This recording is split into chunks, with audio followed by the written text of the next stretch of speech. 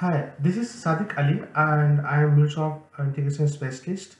In this video, I am trying to demonstrate here the way we have ability to communicate or connect with the Snowflake using MuleSoft connectors or configurations. Here you can see all this feature how MuleSoft is supporting Snowflake and what Snowflake has capability to provide the interface or can communicate with the Salesforce connector. So these are the very basic points which I am talking about right now. It supports possible all database operations. You can see over here, MuleSoft provide all possible connector which are based with DB operations, right? Snowflake has store information staging environment which reduce pressure in process. You can use that capability. Definitely, it is not out of box, but you can define and you can execute the approach. And Snowflake has three level cache, as you know, the result cache, local disk cache, and remote disk cache. It's a kind of three layer architecture which help them to improve their performance for data extraction or data insertion in the system. Let's go the main point which I would like to talk about here, that we have three capability to communicate our MuleSoft application with Snowflake. You can see database connection you can use that you can use the generic connection, you can use data source reference connection, and third one is that Snowflake connectors. Definitely Snowflake connector is one of the optimized way to use to communicate with the Snowflake, but we have ability to that we can use data source in that case.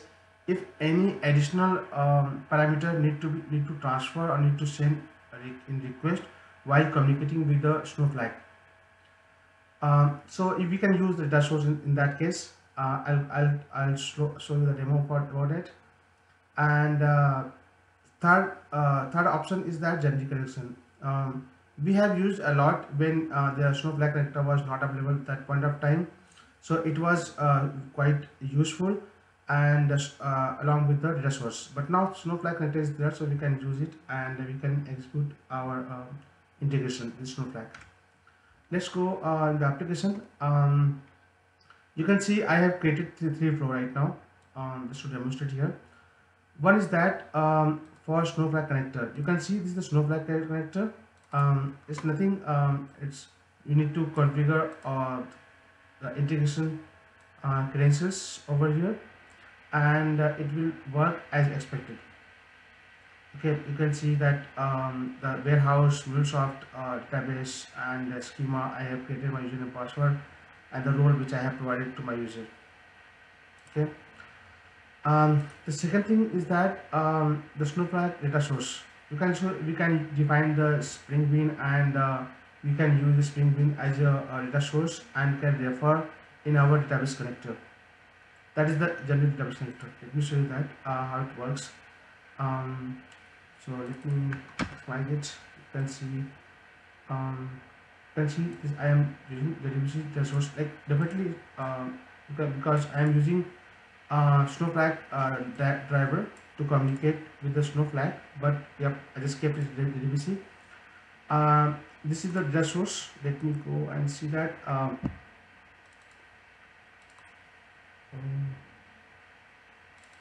You can see I have created the data source bean ID. This is going to be bean ID, and this is the database source Snowflake driver, and all the property and URL I am providing over here based on the required to create the connection with the Snowflake. Why it is being critical while communicating with this persistent environment? We have seen several organizations are following SSO approach to communicate with any resource which is lying under highly secure zone or DMZ zone. So they can you need to provide additional parameter or certificates to communicate with the resource or the persistent resources. So in that case, like if you see that this configuration I can create, I can pass certificate. Based on that, I can provide a certificate URL, and whenever I go to make connection, I am passing another additional parameter which is required to open the connection within the uh, platform which is lying under the secure zone. Okay, so it's a quite useful, and we have to define the bean over here, so you can load in the our runtime.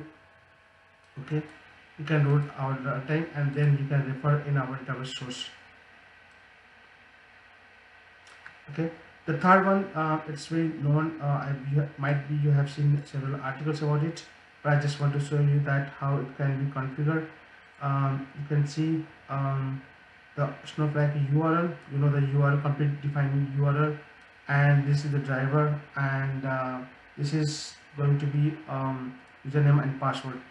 Okay, nothing is changed. Like you can do the same thing. The most important thing, you have to add the driver, which is let me show you that.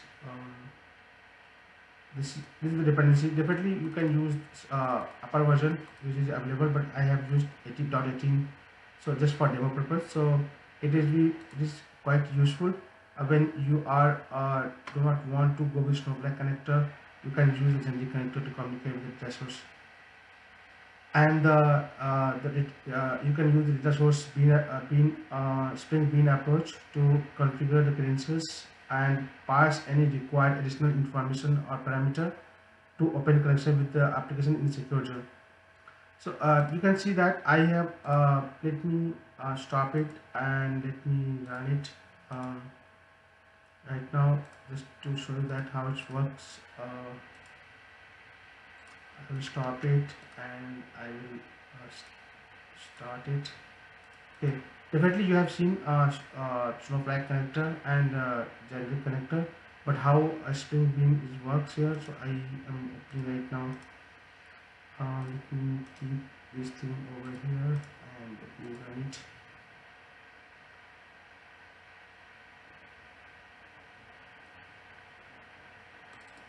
You see, it's okay. Good. Let's let it start.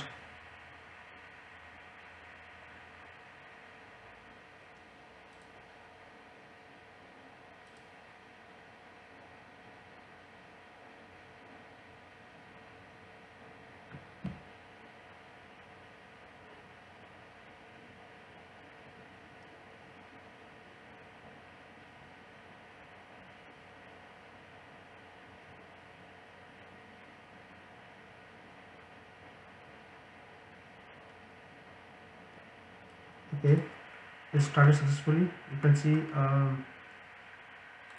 it started triggering the record. Let me show you that. I will do this thing. Okay, I believe, see that you have ID 7. Okay, because you can see here, let me show that. You can see I have record till 7, right? Hence you are able to see record 7. Let me add insert record 11, sorry, 8.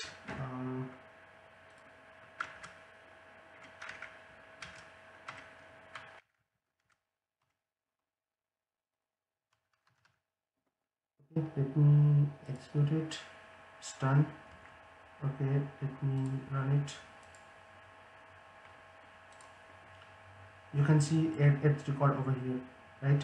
So that's the approach we have with our MuleSoft configurations, that we can execute all these three approach to communicate with this Snowflake. Let me know your thought about the video. Thank you so much.